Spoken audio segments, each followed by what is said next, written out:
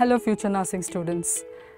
Welcome to Nursing Next Live, your digital coaching pathshala. Today let's dive into the types of heart block. Heart block is generally a problem in the electrical conduction system of the heart. And today we are going to discuss what are the ECG findings of the heart block. And we have three types of heart block. First we are going to see about the first degree heart block. The first degree heart block where you have the prolongation of the PR interval. The normal PR interval is 0.12 to 0.20 seconds. Next we have the second degree heart block. In second degree you have type 1 and type 2. In type 1 heart block you will be having progressive prolongation of the PR interval.